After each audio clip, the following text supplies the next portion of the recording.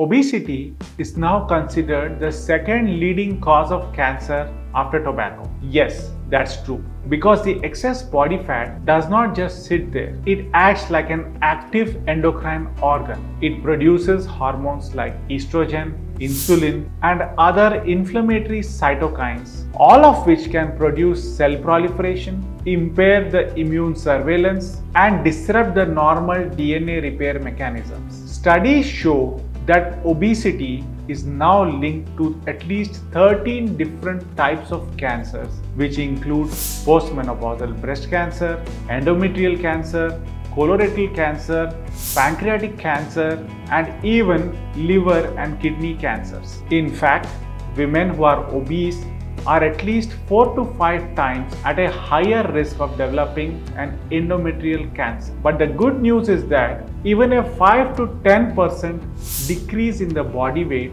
can significantly lower inflammation, regulate the hormone levels in the body, and can reduce the risk of developing cancers. Because prevention starts with lifestyle, maintaining a balanced nutrition, regular physical activity, having an adequate sleep, and avoiding excess alcohol or processed foods. I am Dr. Ajesh Raj Saksena, cancer surgeon, and when we talk of cancer, it's not just about detection, but it's also about the choices that we make every day.